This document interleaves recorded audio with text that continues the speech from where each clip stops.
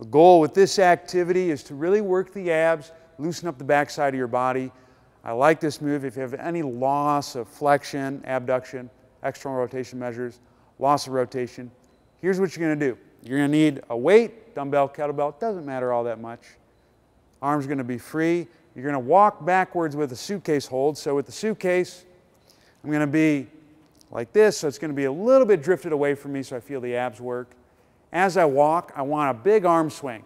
So the cue that I like to use is thinking about going from lips to hips, but a little bit further out, like that. So you want to make it exaggerated, and it's going to be opposite arm, opposite leg. So if I step forward with my left, my right arm's going to be in front.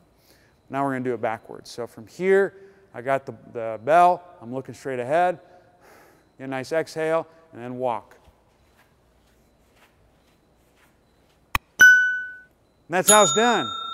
Give it a shot.